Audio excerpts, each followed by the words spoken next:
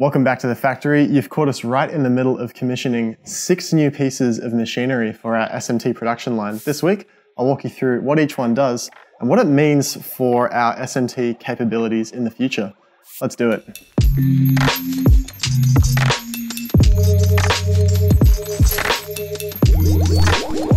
We spent all day Monday just moving the crates into this space, uncrating each machine and getting them on the ground, then aligning them in roughly the orientation that they need to be for this final alignment and commissioning.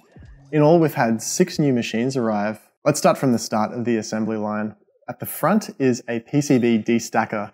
This accepts a stack of PCB panels and it's capable of separating them and feeding them down the line one panel at a time. In our previous configuration, we were pasting panels with a semi-automatic paste machine and then loading them into a PCB unloader. That's a magazine that injects pre-pasted panels onto the production line. Now, the PCB Stacker feeds directly into a fully automatic stenciling machine. We load a framed stencil into this machine and charge it with paste, and then it takes the rest from there. It will automatically paste every panel that passes through it and perform a visual inspection. And this is super important. Where before we were semi-automatic pasting and then visually inspecting ourselves, this machine will automatically inspect the quality of the solder paste job. And this is one of the most important steps in the production line because it affects the quality of the board all the way through. If you have an improperly pasted board, it means that components may not stick to that paste during pick and placement, and of course it won't solder correctly when it goes through the oven. So this is a huge upgrade for the speed and consistency of solder pasting. And this machine is enormous. It's the heaviest machine on our line at about a ton. And when you take a look through the service hatch, it's no surprise why. Looking in the lower doors, you can see this enormous cast iron piece that gives the machine its weight and stability. The automatic stenciler also cleans stencils automatically using these fiber cloths and some alcohol. So in the back, there's an alcohol reservoir, presumably to charge these cleaning rollers to clean the stencil. Periodic cleaning, of course, being really important for the quality of the stenciling. For really, really small apertures, you don't want any solder paste being exposed to air for too long and drying and blocking those apertures. From the stenciling machine, we move along an upgraded conveyor into the pick and place machine.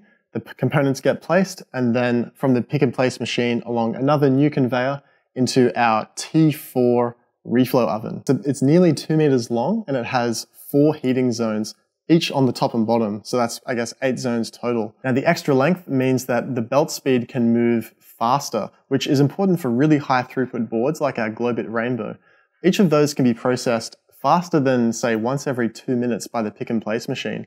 And with our old setup, the constraint was actually the belt speed of our older Iron 6 reflow oven. With a longer oven, we can get the same amount of heating time, but over a longer distance with that faster belt speed. Now, a rather important feature of this oven, the T4 is a rail oven, unlike our previous Iron 6, which was a belt. And that means that the center of the panel will be in free space, which is a huge technology unlock for us because it means that this production line, theoretically, should be capable of double-sided loads. That's where you put a board through the production line to put parts on one side, then you flip it over and put it through again to load parts on the other side.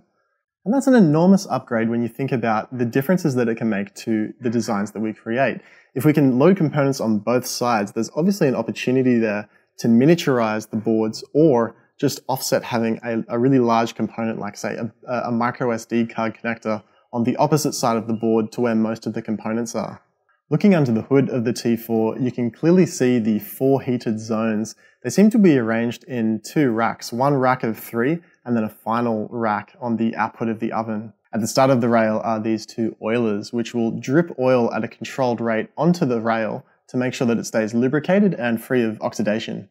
The T4 has a monster power budget. I think it requires, according to the datasheet, about 24 kilowatts during heat up, and then while it's idling at temperature, it runs at about 7 kilowatts.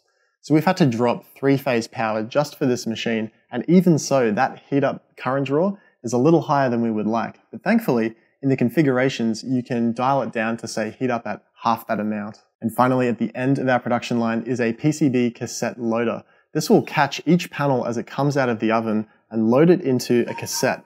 In this way, rather than catching every panel individually as it comes out of the oven, like we had to with the Iron 6, this will just create a batch of panels that are ready to be cleaned and tested. In the case where we might be doing a double-sided load, we would take that cassette off, walk it to the front of the production line, flip the boards over, and then we'd be able to send them through again by loading them into the PCB unloader. Now, even though we have this new fancy fully automatic pasting machine, we'll probably hang on to that semi-automatic pasting machine because we're quite familiar with using it, and for lower volume runs, it may actually be faster to set that machine up than to set up the fully automatic machine. But certainly for like high throughput designs like the GlowBit Rainbow and other GlowBit products, the fully automatic machine will be able to process hundreds of boards much faster than we could semi-automatic paste them. What remains to be done is to connect power and air supply to each machine, and then to give the production line a final leveling so that all the rails line up nicely so that a PCB can pass all the way through.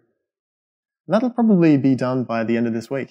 This upgrade really is greater than the sum of its parts. Any one of these machines by themselves would have been a welcome upgrade and increased our capability, but together they create a production line that is basically hands-off. You can load panels in one end and catch them in a cassette as they come out the other. Aside from that, all you really have to do is keep the thing fed with components. We can't wait to see what we can make using this new production line, and of course we'll keep you updated with any lessons that we learn along the way. In any case, we've got more commissioning to do, so until next time, thanks for watching.